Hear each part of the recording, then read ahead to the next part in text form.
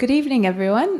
Welcome to Jameel Art Centre today. We're really excited to be working with UAE Unlimited and Maraya Art Centre on this evening's talk, moderated by Laura Metzler, featuring Zara, Mahmood, and Seidel of this year's cohort of artists. So we'll be starting with a conversation, talking about each of their practices, and then go into sort of Q&A at the end of that. With that, I'll leave you in Laura's capable hands and begin. Thank you. All right. Am I micing? Yeah, okay. Thank you everybody for coming. Thank you Lana for the introduction and Art Jameel for having us. This is our second talk that we've had with Art Jameel and kind of one in a series that we've been doing for the last year and a half where we're allowing artists to give a little bit more insight into their practices. Just as an introduction, this exhibition is called Tashweesh, Material Noise. It is the fifth it's the fifth exhibition of UAE Unlimited, which is a platform started by His Highness Sheikh Zayed bin Sultan bin Khalifa Al Nahyan in Abu Dhabi, where they commission younger artists, emerging artists within the UAE, to produce new works that ultimately go into the collection. It's becoming a really important platform, and so we've all been working together for the last 10 months, I think. Wow.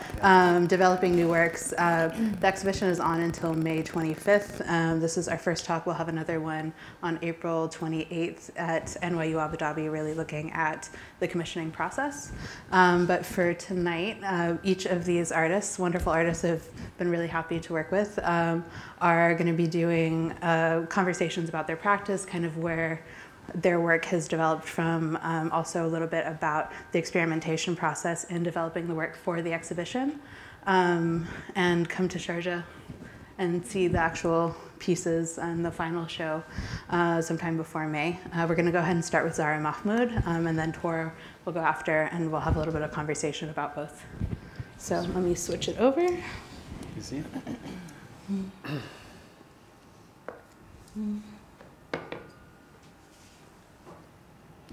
And there you go.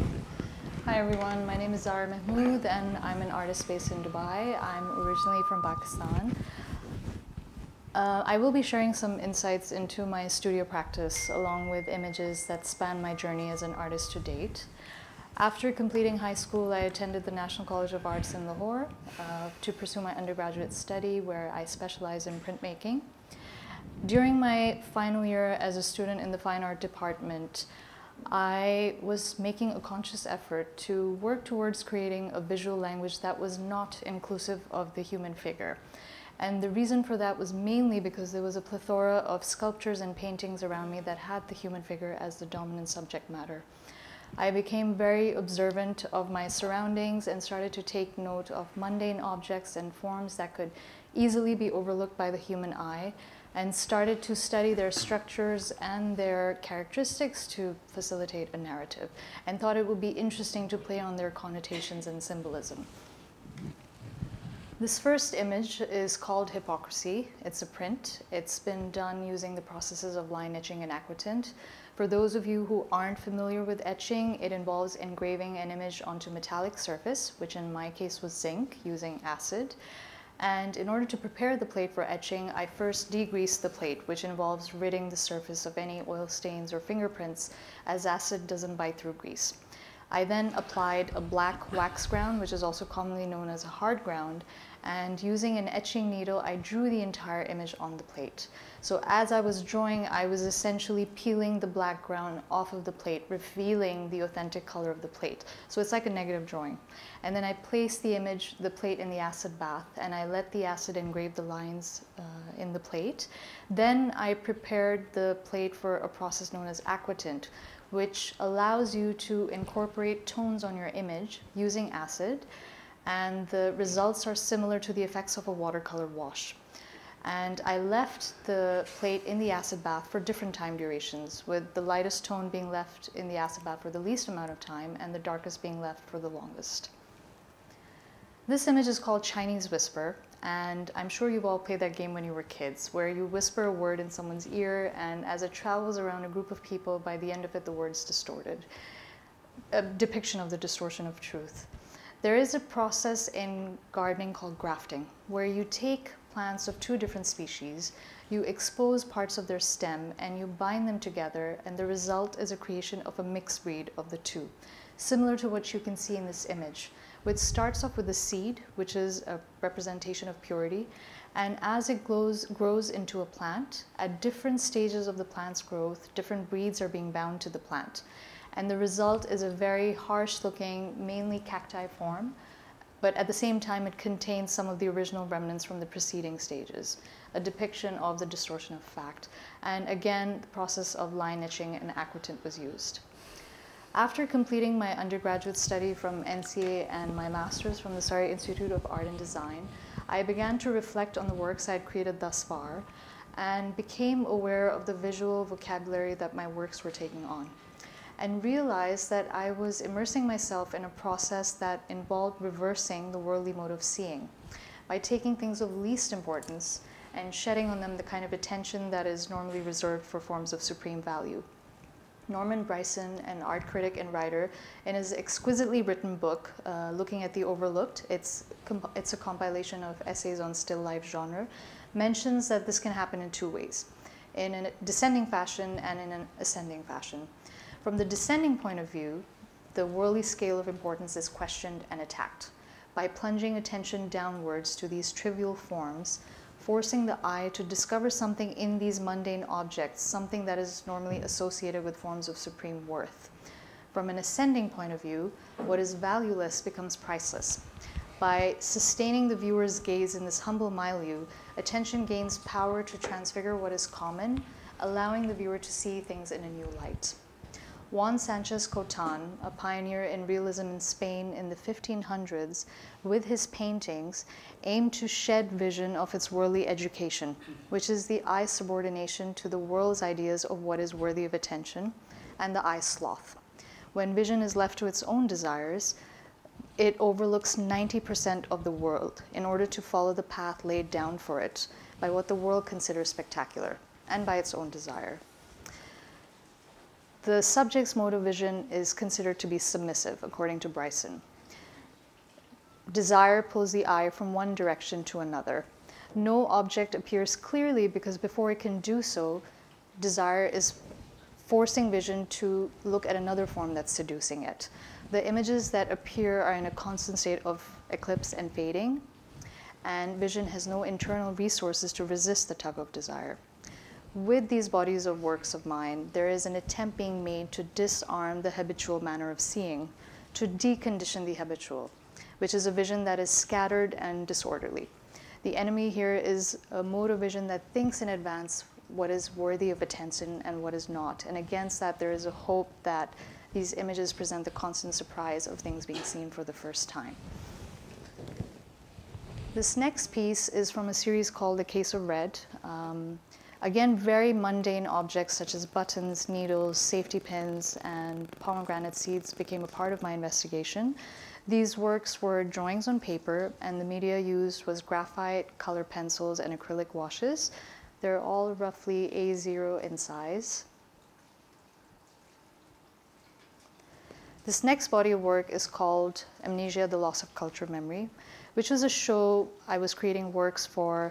It was being curated by an art critic in Pakistan who was critically analyzing Pakistan's history, particularly the wars of 1965 and 1971, and how, as a nation, we hadn't been engaged in any form of discourse to acknowledge certain mistakes from our past, get closure, and move on.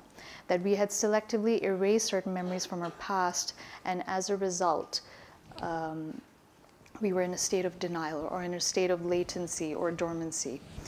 This image is called the fitting room, and it's composed of a backbone, which is in horizontal orientation. And you can tell it's disjointed in nature. It's not perfectly aligned as a backbone should be.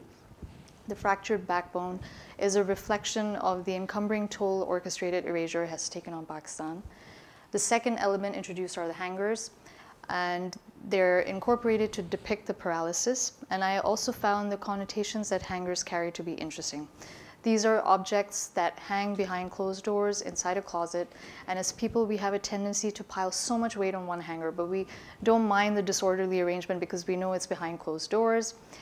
And the hangers are being pulled down by something that's heavy and yet invisible. The image shows that with time, these phantom memories are tugging at our nation's stability, and the damaging repercussions of our collective inability to address these issues is visible in the state of the hangers. This piece is called Inheritance, and it's an extension of the fitting room. Again, a very mundane object such as an onion was used. I infused it with an icy blue wash to give it that feeling of being in a state of a coma or being dormant. Pieces of backbone emerge when the onions are being peeled open, a reminder of the need for us as a nation to collectively address these issues from our past, thereby indicating the fruitlessness of our crop as we continue to bury these memories beneath a myriad of layers. This image is from a series called The Dawn on Our Temples Was Stained Red, and it was made specifically in response to an incident that took place over a decade ago in the city of Karachi, where a naval base was attacked and held under siege by terrorists. But the works are also a reflection of the growing uncertainty and violence that had gripped my country as a result of the war on terror. This piece shares the title of the series, and it is a study of a tika, which is an ornament that a bride from the subcontinent wears on her forehead on her wedding day. For this piece, I studied my own tika and replaced it with pomegranate seeds, which are a symbol of fertility. From afar, they look like precious gems, but upon close inspection, you can see that they're very flesh-like and ripe. And if you look closer, you'll notice these small metallic fragments. These are pieces of shrapnel, turning this symbol, what is seen as a symbol of procreation, into a symbol of a form that is laden with tragedy. And the mourning bride is essentially a metaphor for my grieving homeland. This piece is called They Bound Her Melody with Woe, and it shows a pair of anklets. It is constructed out of the same elements as in the preceding image, but has been infiltrated with blue and red wires, colors that you would normally see in a detonational device. And what it's doing is it's transforming this melodious piece of jewelry into a very destructive form that is tinged with anguish at the same time. Both these works were done with acrylics on paper. This piece is called Constituency, and it was done using inks on reeds. At this particular juncture in my practice, I was visiting and investigating botanical forms again, but particularly forms that demonstrate thigmonesty, which is movement in response to touch. And the two species I've studied here are the Mimosa pudica, which is also known as a shy plant. It's the 3 leaves that you see in the drawing, and the pitcher plant at the bottom. The shy plant closes upon contact as a defense mechanism, and the pitcher plant is more aggressive in nature when any form tries to engage with it. The juxtaposition of these two species is an attempt to comment on the resistance to diversity, or the resistance to the coexistence of diversity. The flower that you see looming on the top adds to the imbalanced nature of this form, and it is the Sarracenia flower that grows on the pitcher plant and has a lifespan of about 2 weeks. This image is one of a total of about 90 drawings that I did, called Restless, and it is a study of the movement of the shy plant. And with each drawing, I trace the form as it opens and closes, and I compile these drawings into a flip book, which was then eventually made into an animation. This is also inks on paper. My intrigue with forms that demonstrate thigmonesty continued, and I started to experiment with backgrounds that were gradient backdrops combined with pen and ink drawings. By the time I got into my second drawing, I noticed that the lines were generating a sense of movement, and I wanted to explore that further. Obviously, it was being created because of the combination of the gradient backdrop and the contour drawings on top. But introducing color into this series, I decided to make what I like to call portraits of these plants by using broken dashes of color. And these drawings were an attempt to comment on how almost always plants have been associated with the still life genre and are considered static in nature. And in this static nature of the plants, I was searching for an activeness within these seemingly still beings.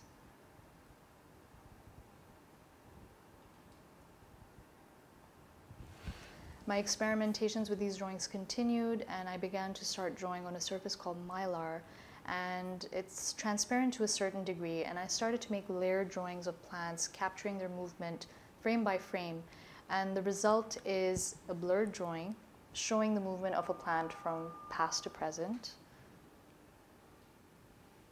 After doing these drawings for a while, I had come to a point where I realized that it was time to let go of these botanical forms.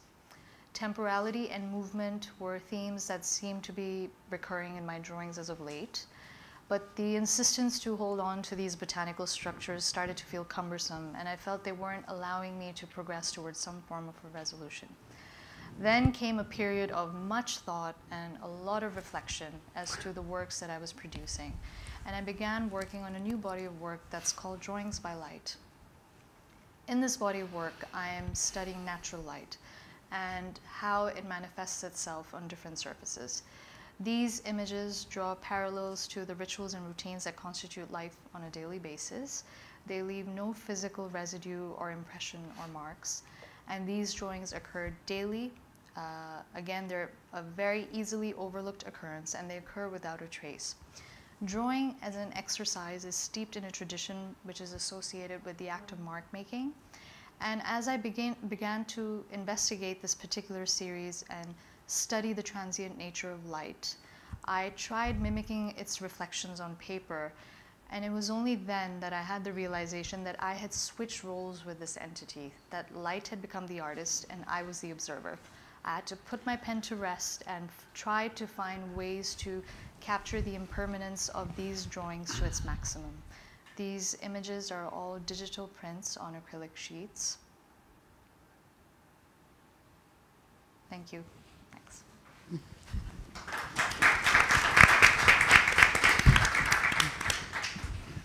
And just sit next. And so, thank you, Zara. Really impressive. Can I give you this poetic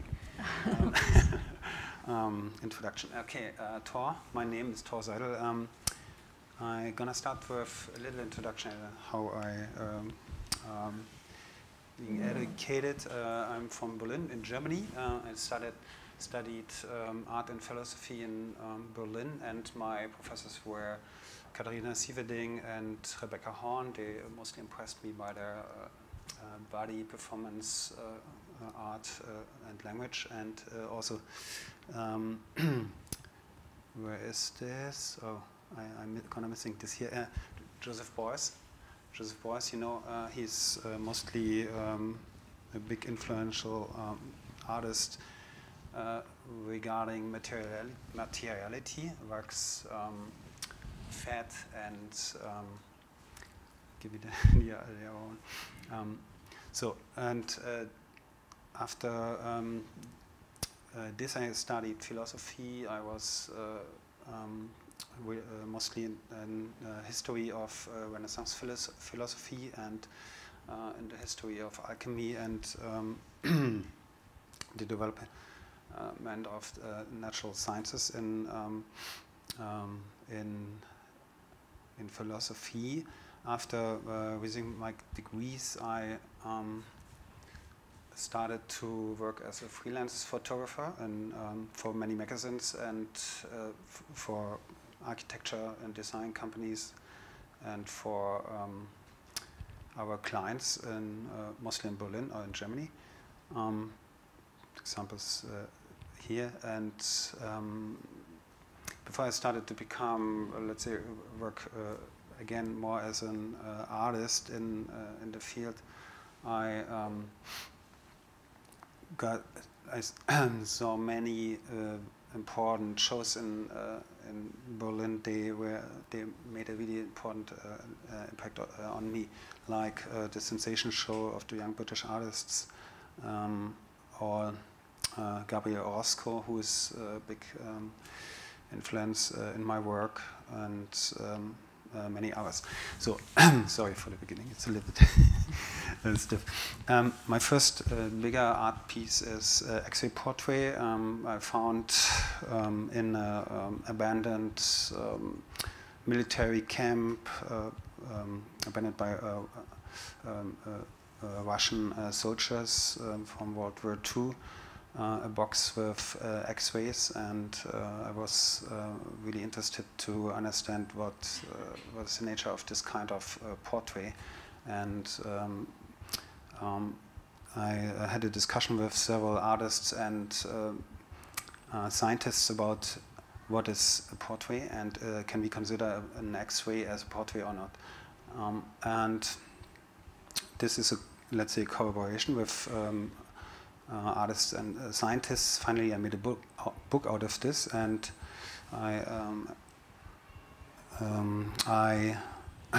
installed the X-rays in this in the sports cell of this military camp, and so finally, the final outcome for me was the question: what is a portrait, and is a portrait? Can you consider an X-ray as a portrait or not? So the title of the project was X-ray portrait. Later, I continued with asking myself, how do I see portrait in contemporary art? Is this something what I like to continue or not? And as I was working as a photographer for magazines, mostly in advertisement and in editorial, I was confronted with this situation to shoot portraits, to shoot people. So I started stage photography, and those photographs are mostly based on paintings, on novels, as my interest is in literature, and on stories. This, for example, is a reference to Vermeer, and this is based on a story of Jacob Wassermann, Caspar Hauser. Maybe you have heard about that, or you read this novel. And this is about often a child. And what you see is I'm going to work with mostly with masks or with back portraits. I'm going to call this back portraits. This is a reference to Tim Buckley's Song to the Siren. He had a Tim Buckley is a well-known was a well-known songwriter, and he had a tour and in the Mississippi. And after they played this band and they staged, he drowned into the Mississippi. So there was something coming back by this, let's say, song to the Siren. This is based on my studies on Francis Bacon, and so finally I'm still doing this kind of stage photography. It is becoming more surrealistic now. Finally, I, let's say, exercised my art practice and my questions in how to work with human figure and portrait and conceptual photography. When I came to Dubai or to the UAE, I was, I have to start with this, I was really interested in this combination of desert and cityscape, which is most uncommon for someone from Germany. I haven't seen this before, so I started a photo series about Dubai, and I was,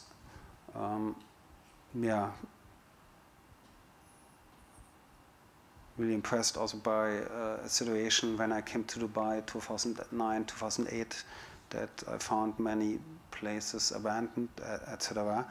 And I made this book with Antje Kanz. It's a quite well-known publisher in Germany.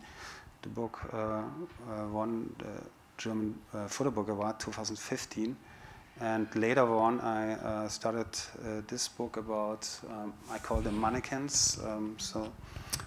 You notice those fragments made by street workers, and I found them in a way art pieces, artworks by themselves, made out of ready-mades and found objects, etc.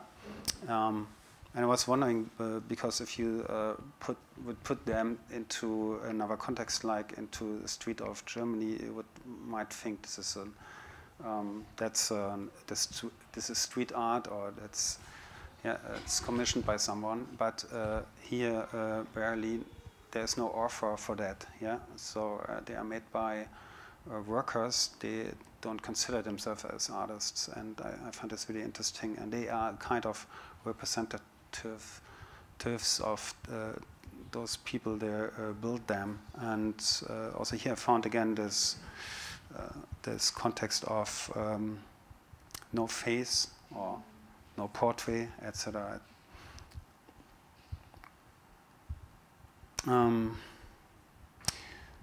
In Germany, I did a research about nuclear power plants, and we have a big discussion about exit of this kind of technology.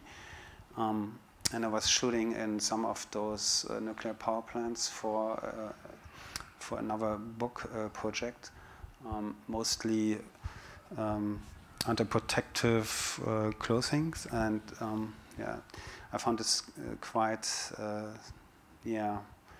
ambivalent, I have to say, being in those rooms and spaces hermetically sealed. You can describe them, and made by engineers and let's say civilization. You cannot simply enter them, and you cannot simply exit them, because everything is a quite stressful security system. What you have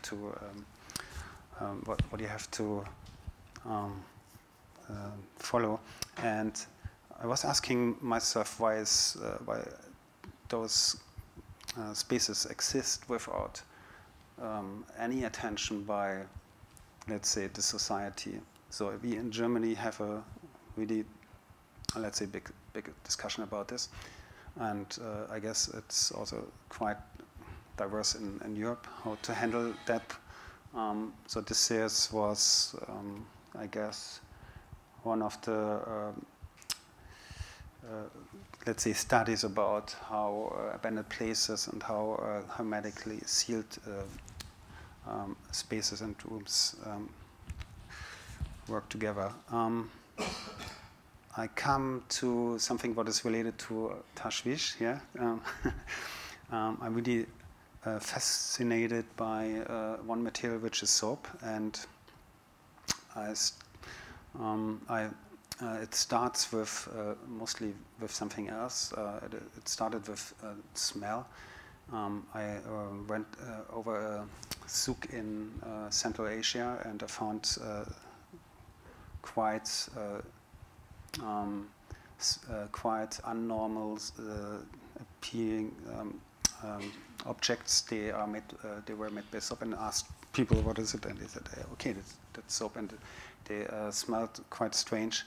And since that time, I'm collecting soaps, and I started with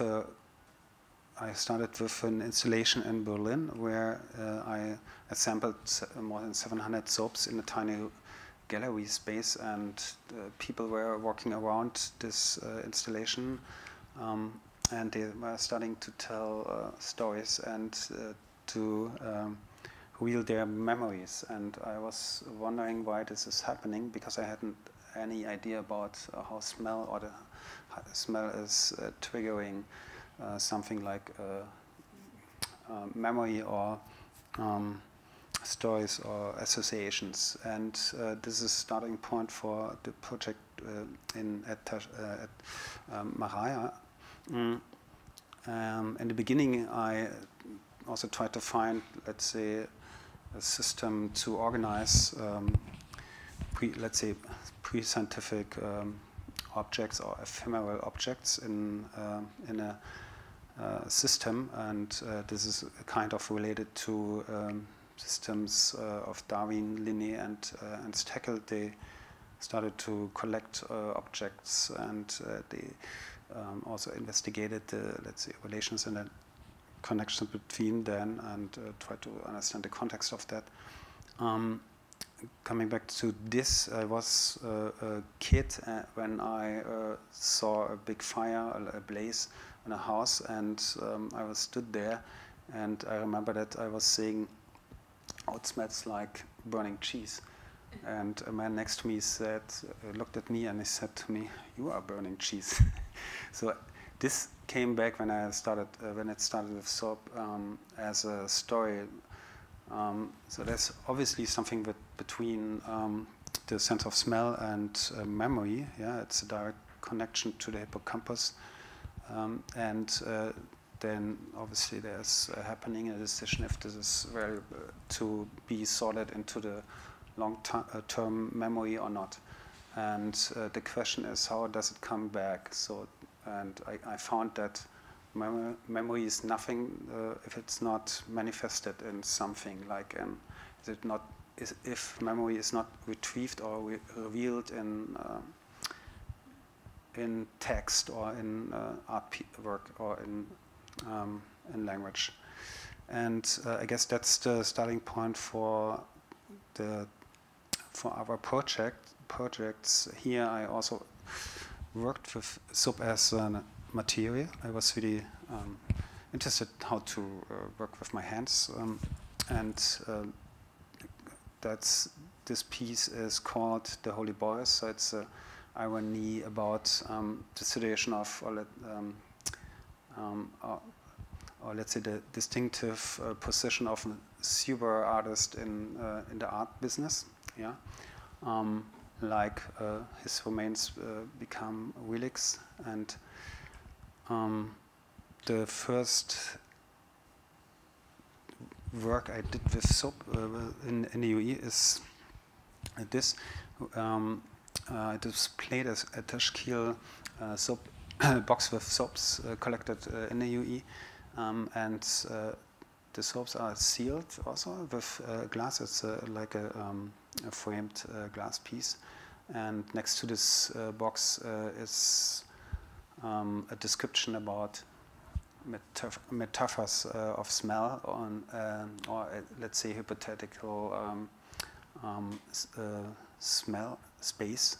And as a viewer, you might ask, what is the connection between the description and the presentation? And you cannot smell, but you can read how does it smell. And there's obviously something what is hidden behind that, and this is related to what I said, what memory is obviously nothing without representation or without manifestation. So the next work, or let's say the work for Tashweesh, is based on this. I collected more soaps, and that's an image what is displaying the soaps I collected here in Sharjah and in Ashman, and they are the basement for my work.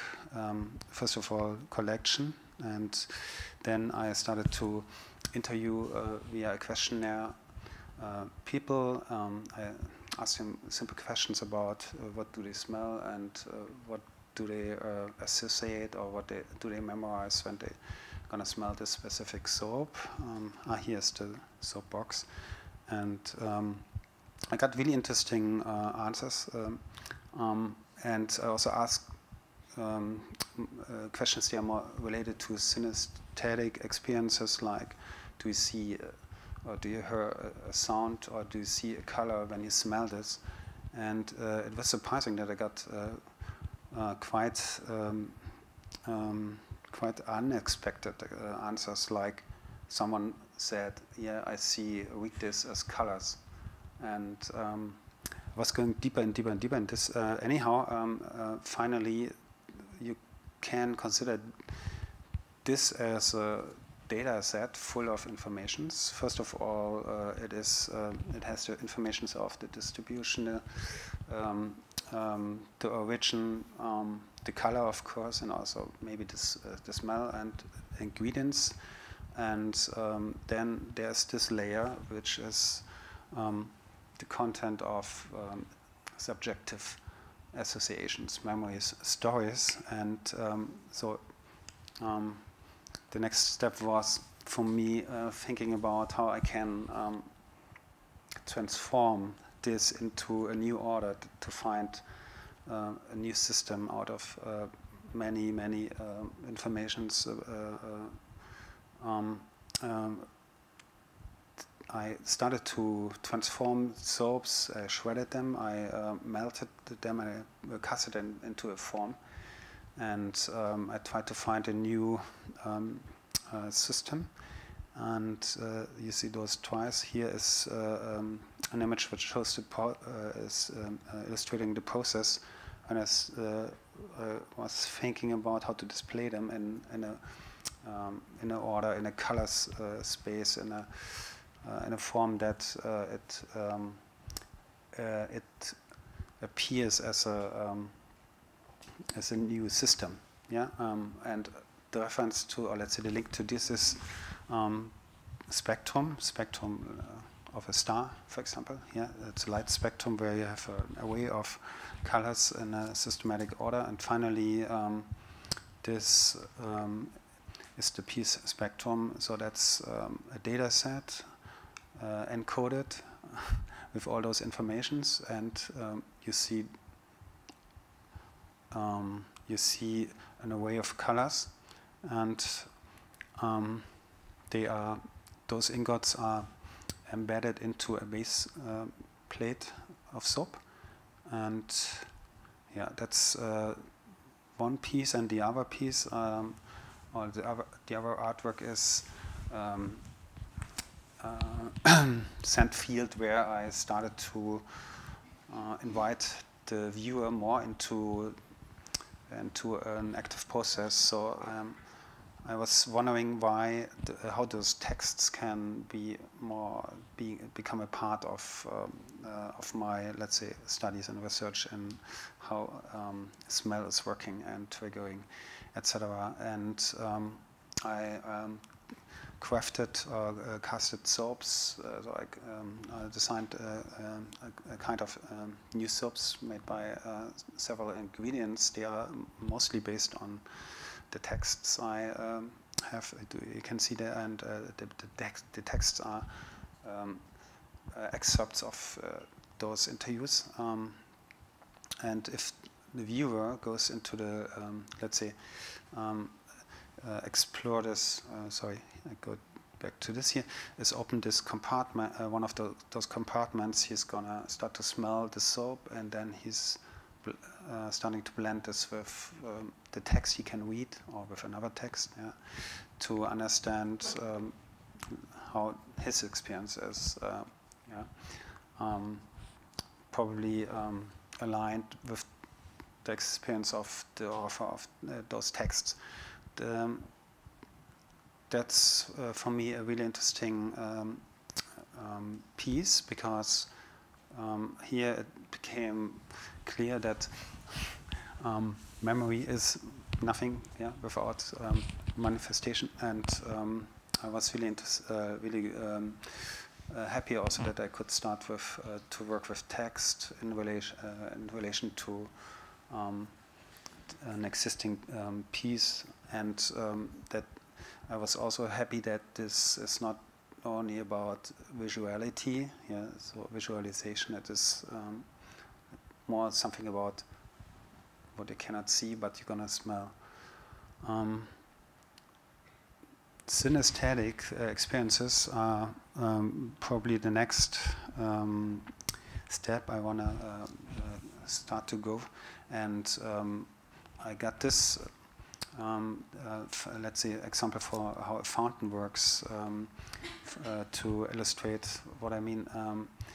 You have a fountain where water is coming out, and this water has a really huge amount of sulfur, yeah, and you're gonna start to drink this water, and you taste the water, you're gonna smell the sulfur, and you're gonna see the color at the same time.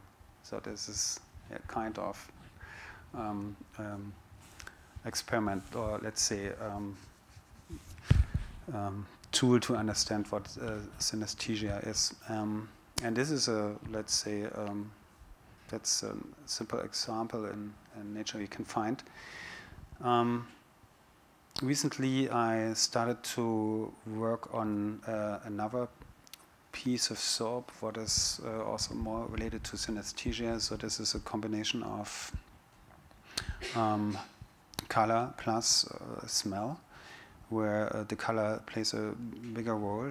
So you remember that I got the report from one of my authors who said she sees weekdays as colors, and I was wondering how this, how can I translate this into a form? And this is what we see here. It's a kind of an octave, yeah. You know, it's from music based on 8 parts in a certain array, and so the viewer is opening those. There are 3 holes when you see the box, and starting to smell, and at the same time the viewer, the visitor, is seeing the soap, the color of the soap, and can contemplate. Guess that's it. Thank you so much. Thank you. Sorry, I was a little bit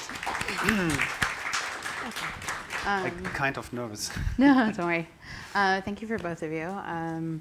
It's nice, but it was a good introduction to the pieces that you've done. I wanted to go ahead for each of you to pull out a little bit more of kind of the process of the newer works, because for both of you during UAE Unlimited, you've made this kind of shift, or we're like already in the process of thinking about it, but like through this commissioning process have really made different work from what you were doing before. So, and Zara, we've had these conversations about kind of this relationship with drawing and with etching, and like the interest in doing the drawings with light versus kind of the actual digging in.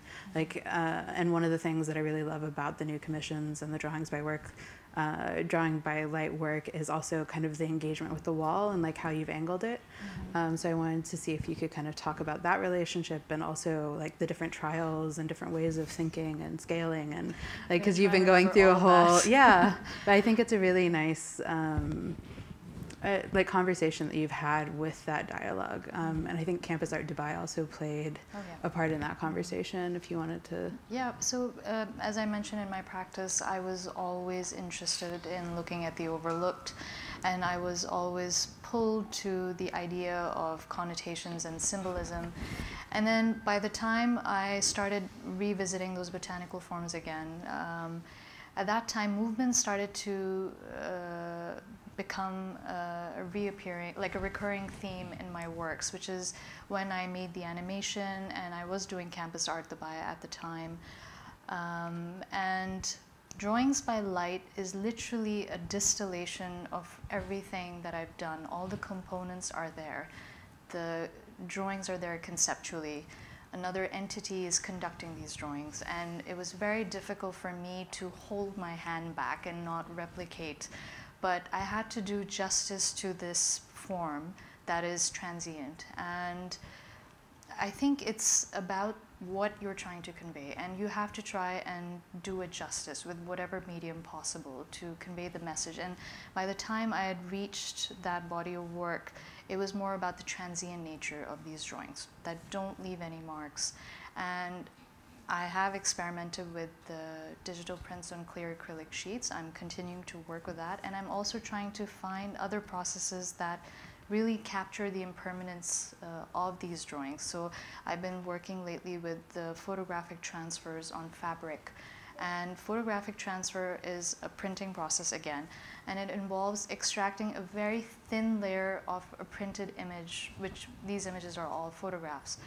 And it's a very sensitive process again, because they're all very ephemeral in nature. I mean, these digital prints on acrylic sheets from the back, they're exposed. They are, they're left at the discretion of atmosphere and dust, and they can transform and take on their own meaning with time. They can age And the same thing for these photographic transfers as well. They're very sensitive and can completely change at, upon physical contact. So again, it's what I'm trying to convey through these works, and I have to try and find the medium that suits that concept, and just does it justice. Perfect. Thank you. And with Tor, I wanted to kind of think more about the soap as a data set. We had a lot of conversations about that as well. And so you've collected over 2,000 kinds of soap, I think you had said. In Germany, yeah. Yeah, and one of the works that we had talked about that you had done, you were thinking of them as also an atlas. Right. And thinking of those scents as different, almost trade routes or connotations and memories with different communities, and thinking of that. And so I wanted to kind of talk more about also how that data set is then almost is presented. Because with Spectrum also the removing of the shape of the bars and putting them into the same molds. The piece that you actually see, the final piece, a lot of them don't look like they went into the same molds because of those properties. So maybe you can kind of talk about it as a data set and how you've been thinking of it as a data set, because we also went through a lot of sort of thoughts of how to gather it or put it together. I mean, you mentioned, or you was using this fantastic word, it's blueprint of data, yeah? So, and what we see is a kind of, let's say, several layers of blueprints, yeah, in the spectrum. And they are encoded, of course, yeah? So you cannot read them, but you could. So it's possible that I was thinking when I saw this fantastic exhibition there, and in the exhibition room, this cyanotypes. I was thinking about doing finally something with the, let's say, decoding those information somehow and transporting them into cyanotypes, which is, let's say, useful combination, or let's say relation. But yeah, first of all, the question for me was if I have this as a piece, which is an encoded data set, and I have texts, they're gonna keep and contain all those informations of the authors, I call them authors, then this is fine, and this is perfect, and whenever you need to read this, you can read this, and on the other side you see it, and maybe there's coming a kind of, after reading a lot of those texts from the interviews, there's coming a moment where you're gonna start to understand more when you look at it at the spectrum, what is in there, yeah, or also understand more about soaps. So soap, I mean, it's such an ephemeral object and banal, and nobody is thinking about this, and but also really personal. I mean, it's really personal. Yeah. It's intimate. Yeah, it is touching the body, and it has many connotations, and it is also about purification. Yeah, so purification, which is a component in so let's say enhancing and making civilization, and also it plays a big role in religions, etc. So there's much about the role of soap as well as an object and as a material, and it's not only this the smell of the soap. Yeah. So it's also of course. Really amazing how detailed a lot of the kind of memories and associations with them have been. I think one of the texts is this one smells like the sound of the oven timer going off in a kitchen, when my mom is did this thing, was making this one particular item, and so the texts also with the scent fields are then these kind of collective memories, but trying to have them layered was quite interesting, because you then took all of the data sets and then blended them. Right. The interesting point about the text is that there's so many diverse informations and associations and memories. And in the beginning I was thinking, okay, everyone is talking about grandma's house, and how does it smell, and how it was when grandma was washing me in the bathroom, with this, awful soap, etc., etc. But it's much more diverse, let's say, complex, and I guess many of those memories and associations, they are, and this is the interesting, most interesting point for me, they came bloops out of the blue, by smelling this specific soap. And this is what I started to explain. Memory is nothing without retrieve or reveal them in a medium, or so conveyed into to a medium, a form. And I found this fantastic. Also, coming back to the synesthetic thing, I found there are many interview partners, authors. They started to illustrate, let's say, to give stories about what they see or what they hear when they see this specific soap, or what they're gonna smell, and not just the weekdays. And that's so interesting that for me that was a really big, really useful, and let's say it was like a big study, working on this project. Perfect. We're kind of running a little bit out of time, so I'm going to open it up for questions from the audience if anybody has them.